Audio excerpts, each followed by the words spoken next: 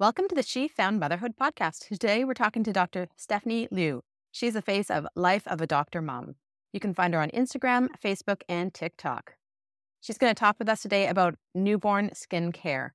There's so much to go over in just general skincare regime and how to deal with some of the three most common issues we hear about as family doctors. We'll get to it right after this quick reminder. Welcome to the She Found Motherhood podcast. We are doctors Sarah and Alicia, maternity physicians and moms who have been through it all.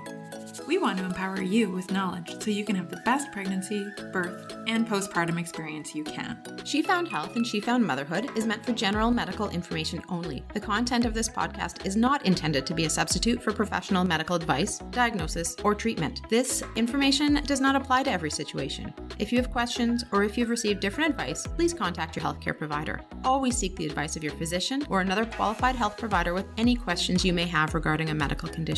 The views expressed by She Found Health and She Found Motherhood and our guests are not representative of any of the institutions with which we are affiliated. Some of our podcast episodes are sponsored so that we can keep getting great info out there to you, our listeners. We only partner with companies that we truly believe in.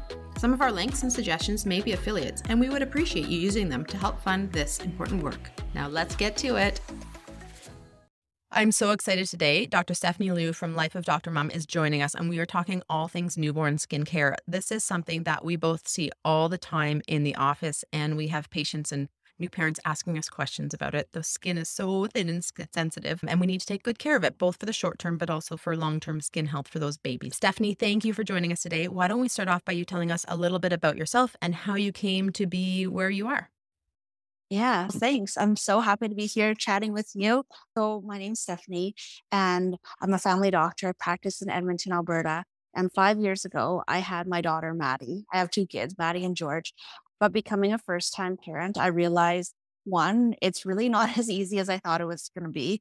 Breastfeeding was not intuitive, sleep training was really wonky, and even just like everyday things that, I never thought were a big deal. Like, how do I get my babies to like food? Things like that, I realized that I didn't know that much about. And so it actually inspired me to create a blog called Life of Dr. Mom, where I go through these questions that I had, my patients have, and I actually want to create relatable but also evidence-based information that I can share with our community. That's so awesome. Thank you so much. So why don't we get into talking about newborn skincare? And so one of the topics that we're talking about is one of your kind of blogs from a couple of years ago. So we'll link that blog below so people can get some more info. But yeah, okay, so we're going to get into it. So let's just talk about basic newborn skincare. Like I said, those newborns, they're fresh, they're sweet, they're lovely, but they have very thin skin. And so we need to make sure that we're doing things to take care of it, both in the short term and also for the long term. So why don't you walk us through what your basic advice is for basic skincare routine for new parents? Yeah. So in general, for babies, newborns, less is more. So I try to, I'd recommend avoiding heavy scented products because scented products can actually be super irritating for babies. It's important to hydrate the baby's skin with fragrance-free products that often thicker ones I find actually help moisturize the skin better. Bathing is good, but when you're bathing, really limit the use of soaps. I like to kind of note that babies, like especially newborns, are kind of self-cleaning. So we really don't need much soap when you're washing the baby. And if you are, just use it towards the end of the bath and then kind of take the baby out. One other tip that I like is after you take the baby out of the bath and they're still wet, just patting dry the skin and leaving a thin layer of moisture and then locking in that moisture with a fragrance-free cream. Yeah, that's awesome. So, and the other thing, people think that they need to bathe their babies every day. You do not need to bathe their babies every day. A couple times a week is plenty, or if they have a big poop explosion or some major issue that's happened. But certainly babies, like you said, are self-cleaning. So a couple times a week, maybe every second day is fine. Some people incorporate it as part of their bedtime routine, and that's fine if you want to do that, but you do not need to bathe your babies every day. And so I agree totally with what you said. I just usually say use the soap on the stinky bits. So if they're stinky or dirty, right? Like those creases underneath their neck, their armpits, and their perineal area, or if they had a big poop explosion, obviously you can wipe down wherever the poop was, but you don't need to use soap everywhere all the time. And like you said, once you take the baby out, pat them dry, don't dry them totally off, and then put that good moisturizing, goopy, creamy, Vaseline-y, creamy, ointment-y type products. So, a couple of the products that I usually suggest to parents in terms of skincare, like you said, so non-scented, no extra colors, no extra perfumes, nothing fancy. So I usually stick to like the CeraVe or the Cetaphil or I love Vaseline petroleum jelly. It's cheap and easy. And you've actually created a great product that we'll talk a little bit about at the end with that Beta-Glucan, which is a really good, it keeps moisture in really effectively. So that can be a really good thing to do. And then the other thing is that moisturizing that you talked about. And that's what I really like to suggest people putting into their pre-bedtime routine is a nice little massage for baby, right? Now, some people want to do things a little bit, and I'm using quotation marks and people can't see me, natural. And so they often ask about what kind of products that are more natural can I use? And we know that we're not supposed to put food on our skin before it's been introduced in our mouth because we can get allergies to it. But one thing that is okay to use from a more natural point of view is like the olive oils are fine, but also coconut oil is fine because it's very low allergenic. So our pediatric allergists say if somebody wants to use like a food-based product for a moisturizer, then coconut oil would be the one that they would choose. What's your sense on that? What do you suggest to people in terms of moisturizers? So moisturizers, I'm kind of with you. I like the Cetaphil, the CeraVe, and I like Vaseline. I actually never really used olive oil for my kids. I just didn't like the greasy feel. And I think for my kids, everyone's a little bit different. But my kids, even sometimes with Vaseline, I feel like they kind of don't like the texture of it. So I use more of kind of moisturizing and less oily cream for my kids. But I have heard that some do like the olive oil. Yeah, and I think the coconut oil is a better option of those two as well. But yeah, I agree with you. I just use the feet ointments more, and like the creamy Vaseline was a good one too. Yeah. And sometimes with the coconut oil, I have had a very handful of patients that have reacted just because not all coconut oils are the same, right? Some of them have additives and that can be a little bit irritating for the skin. Yeah, that's a really good thing. So make sure that you're looking at the ingredients of whatever product you're buying because you want to make sure whatever you're using is clean and has minimal extra stuff added to it, whatever you're using on your baby's skin and on your skin for that matter. Yeah. Awesome. So talked about general skincare. So that's great. Some of those babies, those little 1 to 2 week old babies their whole skin is peeling off. I call them like a little snake, right? Like they almost lose that outer layer. Yeah. When there's big cracks, or then I'll tell people to put Vaseline petroleum jellies on those kind of more cracks or where that super peely skin is. So if you don't like the texture of Vaseline petroleum jelly or whatever alternative, then you can use it on those really dry bits, and the rest of it just like a bit more of a creamy moisturizer is fine as well. So why don't we move on to diaper rash? This is super common, especially I find in first-time babies. Once you've had one child, you have figured it out a little bit, although like you said, every skin is different. And I really like your approach to this, the A, B, C, D, and for providers, E. So do you want to walk us through your kind of approach to managing diaper rash? Yeah, so diaper rash is super common. Also, my babes actually had diaper rash. Daughter worse is, I didn't realize how frequently you had to change diapers for little ones. And I'm so glad that you like the ABCDE acronym. I like it too. And it's something that I go through with my patients. So the first one is air. That's one thing that I did with my kids. There were a few accidents. So that's allowing diaper free time. Because that's not always practical, but just allowing air in that area, that kind of is healing because we know that diaper rash occurs and, there's poop and pee that's kind of sticking to the bottom area and that causes a lot of irritation to the skin. The next thing is B for barrier. So applying a nice topical to where the rash is. So I really like zinc oxide based topicals. Next thing, C is cleansing. So making sure that area is clean. So making sure that, the poop that's there is cleaned off. And once again, I really like using fragrance-free, like unscented products because that can be a little bit irritating for babes.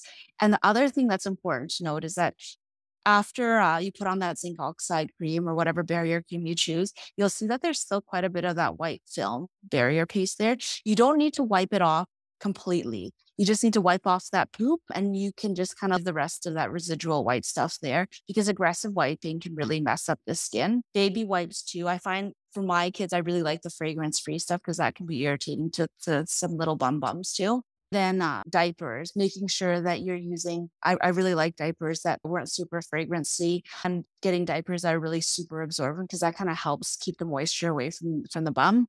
And then the E is, just talking and making sure that we're avoiding products that could be irritating to the skin. Sometimes, in severe cases, other medications may be needed in that area. So if it's not improving with the ABCD, make sure you're checking with a healthcare provider to make sure that nothing else wonky is going on.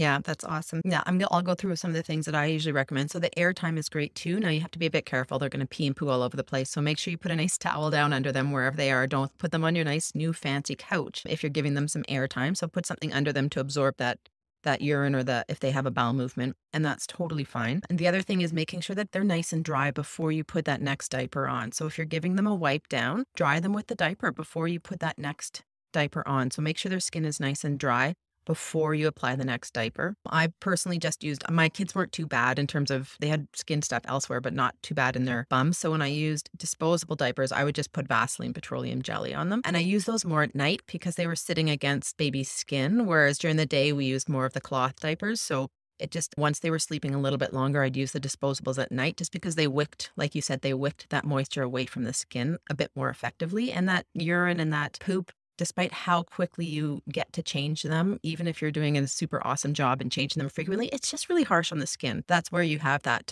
barrier cream. And some people ask, do I need the barrier cream all the time, even if they don't have a rash? And that's up to you. You get to know your baby's skin. If they're really sensitive and they always get rashes, then you probably do want to just put that barrier cream on with every diaper change. But if your kid's skin is fine and they don't get rashes very often, then just once they do get a rash, you can protect it a little bit, allow it to heal underneath that barrier cream. And then the diapers, I agree with you. Some babies are totally fine with whatever diaper you put them in. Some babies, they absorb better or they hold the leakage in more effectively. But those with sensitive skins, if they get a diaper rash, you may need to back off and use a bit more of a, again, quote unquote, natural brand without those added bleaches and scents and those types of things during those periods of time when they have a bit more of a diaper rash. Hey? Yeah. Okay. Anything else around diaper rash? We both talk really quickly. We get lots of information in a short. I know, I like it. We're power talkers. Hey, Sarah, Yes, Alicia. did you have any problems with newborn sleep? Oh my gosh, I sure did, especially with my first. Me too. I wish I'd known more about what to expect going into it. I know, and I wish that I had known to create a sleep plan with my partner. I know. How can you support each other to get the sleep that you need while supporting your little baby? Totally. So guess what, guys? That's why we created the Newborn Sleep 101 course. In this course, we discuss what does newborn sleep look like and how can we help support that sweet little baby to become the best sleeper they can. While also supporting you and your partner as you navigate this complex, sleep-deprived time. We talk about how to set up your nursery or your bedroom to optimize both your sleep and your newborn sleep. And we also start talking about how you can start implementing routines and schedules into your day and your newborn so that by the time they're 3 or 4 months, it's well established. Because guess what? That's when they start to really need it.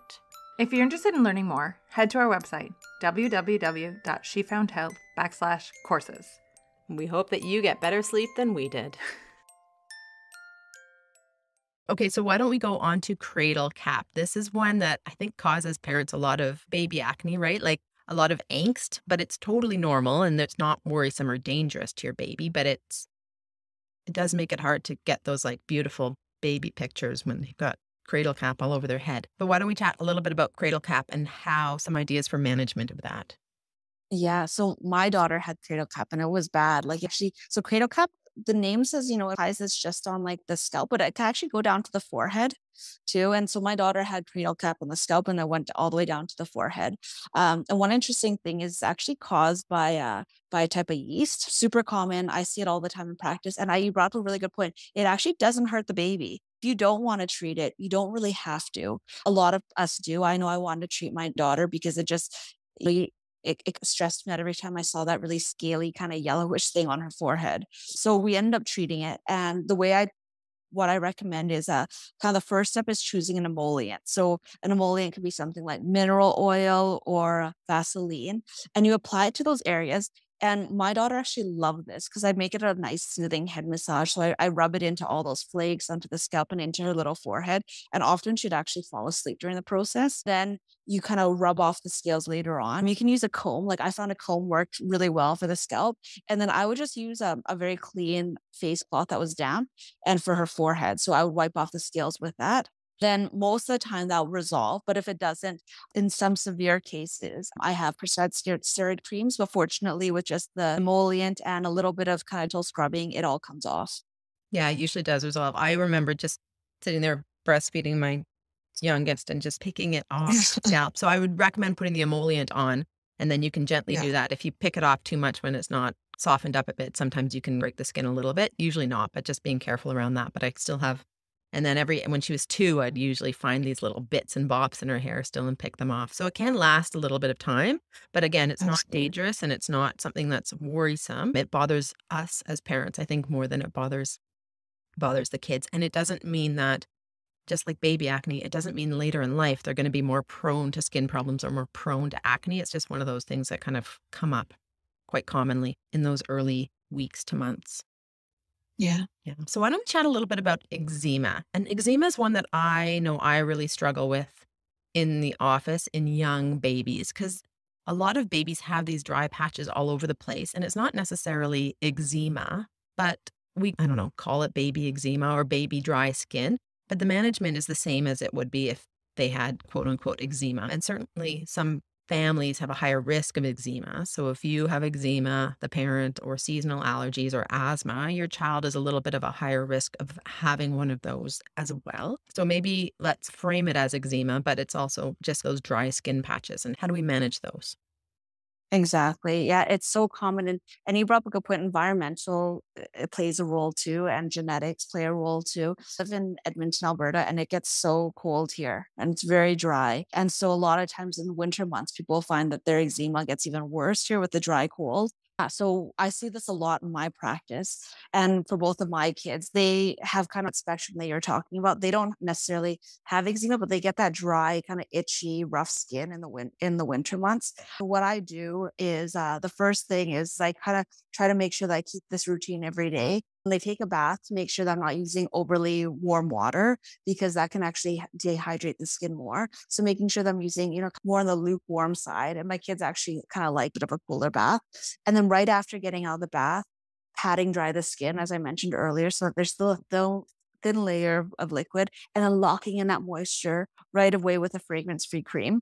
Soaps, when I use them towards the end of the bath, so they're not further dehydrating the skin. And then I make sure, you think that, my little one's skin's getting a little bit dry, I make sure to moisturize not just after bath, actually twice a day at least. So you brought up a good reminder, before they get into their PJs, a little moisturize, rub down, relaxation. And then in the morning when they get up, we're getting them dressed for school. That's another great time to do it. And then avoiding things that, oh, sorry. No, I was just going to say, for that one before you put them in bed, you can use that even thicker, goopier one, because they're getting into their PJs. And so it's going to be locked in, and it's not going to be as annoying as if you were to use it during the daytime or in that morning. So like in the evening one, maybe you do that massage with a bit of a thicker, goopier ointment or cream. And then the daytime one, you might use a bit of a lighter cream because it's a bit more tolerable. Yeah, that's really good. And then avoiding things that we know kind of hate the skin. I like wearing wool sweaters, but they're very itchy. So avoiding fabrics that can make people itchy. Wool is not good. Also, strong detergents also be irritating for our skin. So washing our clothing for people with sensitive skin and more sensitive detergents, not super strong ones. And the other thing you can do is you can double rinse. So when you use your detergent, use a mild detergent, but then you can double rinse it before you put it in the dryer, and don't use any. It's hard. Where I am in Victoria, we don't get static cling. It's so funny, when I moved here, I was like, oh, there's no static cling here. Whereas I'm sure in Edmonton, it's a serious issue wintertime. But using those dryer sheets also add a little bit. They're often quite scented. So using a bit more of a natural or more lightly scented, more lightly fragranced dryer sheet if you do need to use it because you live somewhere where there's lots of static cling. If you don't have static cling in your area, then don't bother using that. So just using super mild, you're getting the theme of this, using super mild products that are not scented, that don't have a lot of extra added stuff to them. So really getting good. And unfortunately, we're getting a lot better, but unfortunately the more traditional baby products were all very scented, whereas now there's a lot of options and that we can use. And you don't need to use baby products. You can use regular human being products as long as they're mild and not scented on your baby. Cool. Well, that's a lot we got through in a short period of time. I know, we're fast. We're turbo talkers. I like it. So we chatted about a basic skincare routine for your baby. We chatted about 3 of the more common things that come up. So we talked about diaper rash, we talked about cradle cap, and we talked about dry skin or eczema, as we sometimes refer to it. But you have some really exciting products that I wanted to just give you a few minutes to chat about, because this is a new wave of Beta-Glucan. Tell me about that. It's a product that we use that actually has some really good evidence in locking in moisture. There are some studies on children with burns, mild to moderate kind of burns, and actually improve their outcomes. So why don't you tell us a little bit about that and the project you're working on?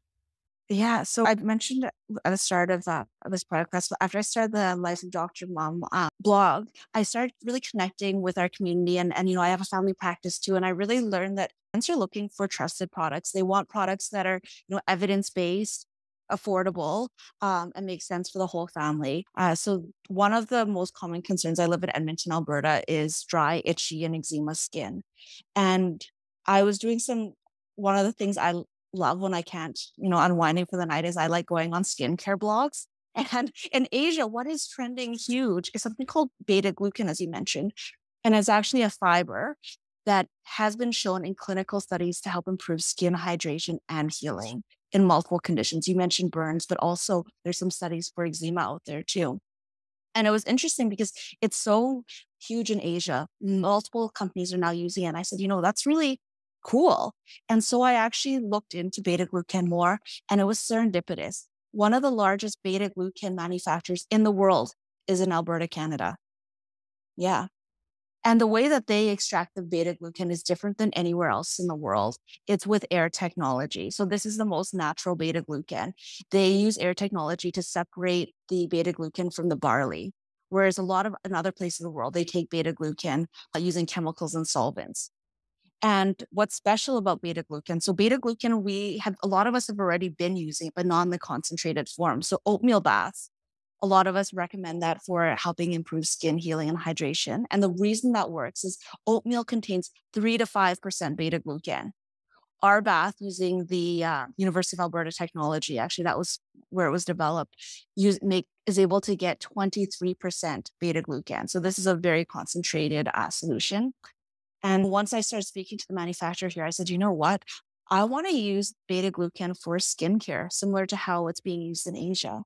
So they were able to manufacture the beta-glucan for me. And so I created the first product, which is a bath. So this is what I like to call our super-powered oatmeal bath. And you use it once or twice a week, and people can actually notice a difference right away. Actually, a lot of people notice it after one bath. Once you add it, your skin feels silky smooth. And then, so this has been going on since I launched it in the early winter, and the response has been so positive. Just the before and after pictures, people reaching out and saying, I really love it. But I think that's a little more convenient. Like I was thinking about making a cream. After months and months, we've been working on this. I've been working with a compounding pharmacist. We actually launched our beta-glucan cream 2 weeks ago. So it's been super exciting just seeing, getting some more before and after photos, people saying that they love it, which is so cool. That's exciting. Congratulations. That's often how these things come about. From a physician point of view, we hear it from our patients over and over and just see this need that's not being met. That's why Sarah and I started this online platform, because what we were talking about, the misinformation, and people were just wanting to get good, high quality information. And so we were able to bring that forward. And so your patients in Alberta, again, where the static cling is, the dry air, they need help with their skin. And so you're able to bring that forth. And from a family practice perspective, you have such this wide variety of varied knowledge and experience with babies to old people. And so learning from them and understanding what their needs are. So that's so exciting. Congratulations. Thank you so much. Yeah, no, it's a lot of work, but I love it. It just kind of fires me up every day. I love it. Awesome. So why don't you tell us a little bit about where people can find you on social media? Yeah, so they can find me on Instagram at Life of Dr. Mom, on Facebook too. And then I also recently started TikTok, something I'm still kind of learning. And it's also called Life of Dr. Mom. Awesome. And then you've got your blog post. Yes, lifeofdrmom.com. And my products can all be found on bydrmom.com, bydrmom.com. Cool. Awesome. So we'll put all those in the show notes so people can find you if they want to connect a little bit. Awesome. Thank you so much, Alicia. Thanks, Stephanie. It was great talking to you. Thanks for listening. Make sure to check out our website at www.shefoundhealth.ca and to sign up for our community for weekly bump blasts. Make sure to check us out on Instagram or Facebook at she.found.motherhood and head on over to your favorite podcast app and leave a review and a 5-star rating. If you enjoyed this podcast, take a pic of yourself listening to it and share it on social. Make sure to tag us on it so we know to keep making them.